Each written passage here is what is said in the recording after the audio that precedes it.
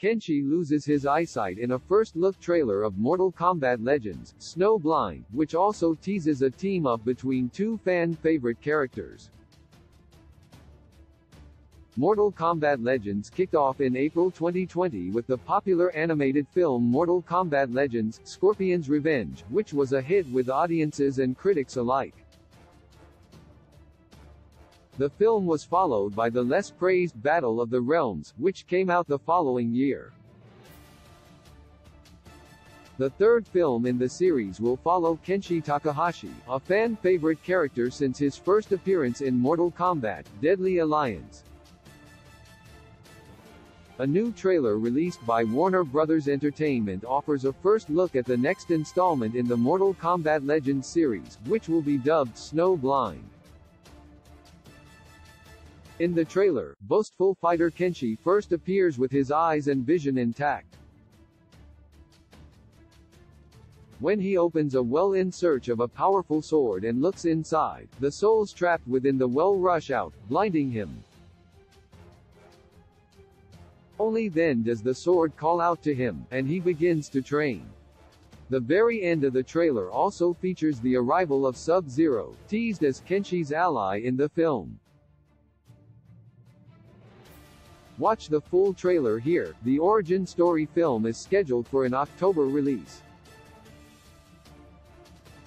Following the success of Scorpion's Revenge and the mixed reception of Battle of the Realms, it will be interesting to see where Snowblind falls.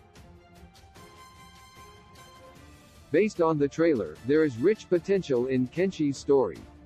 Though often relegated to a side character, Kenshi has a fascinating background.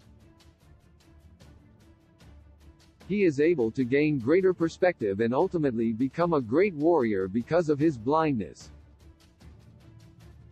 The fight scenes and character appearances teased in the trailer, as well as the on-screen team-up of allies Sub-Zero and Kenshi, promises a fun ride. Voiced by Manny Jacinto, Kenshi will finally step into the spotlight in Mortal Kombat Legends: Snowblind. Source: Warner Bros. Entertainment. My heart returns to you.